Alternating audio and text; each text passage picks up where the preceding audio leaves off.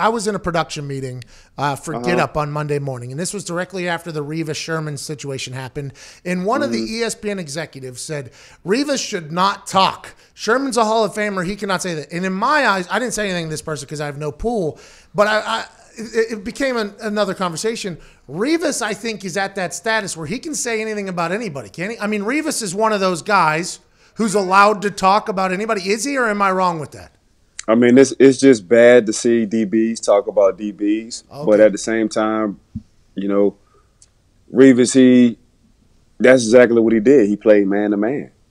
Yeah. So you can say whatever you want to say, and not knocking Sherm. Like, Sherm is good in cover 3, and he's great at what he do. Like, Sherm is I'm gonna sit back, I'm gonna sit on one side, I'm gonna read routes, I'm gonna see what the offense is trying to do to the defense. And when the time is right, I'm going to take this calculated risk and I'm going to go make my play. That's how Richard Sherman plays football. That's how he causes interceptions. He get deep. He picks off deep balls. He reads intermediate route combinations. And you can only do that by sitting on one side and just getting a feel for what the offense is trying to do to you. Revis Island has just been Revis Island. Hey, Revis, you get him. Other 10 guys, here go our game plan. This is what we're going to do. Okay. It's two different kind of corners. So I couldn't ask Richard Sherman to do what Revis did, but I could ask Revis to do what Richard Sherman is doing. It's just Revis is just so used to playing man. Coach, when I come in on Wednesday, you just tell me who I got. Okay. Well, I have a question. Why did Revis get so upset about this? That's my whole. I don't. That's my whole thing. Answer the question. Why did he take? You got the same kind of question. Like, why did he take that shot out of nowhere?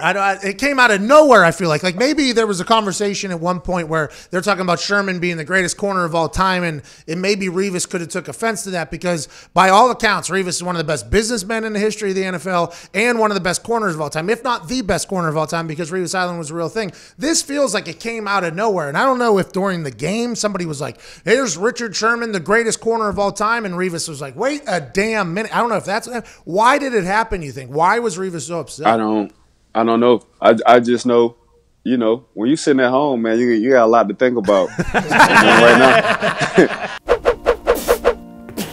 Well, hello there. Utilize the promo code Pay the Bills and get $20 off your first order from SeatGeek. Now, back to the magic. And right now, you know, Revis Island, man, everybody been coming to the island for a long time. It's been empty for a while. So he just sitting at the crib and just seeing Richard Sherman continue to just do it on a high level.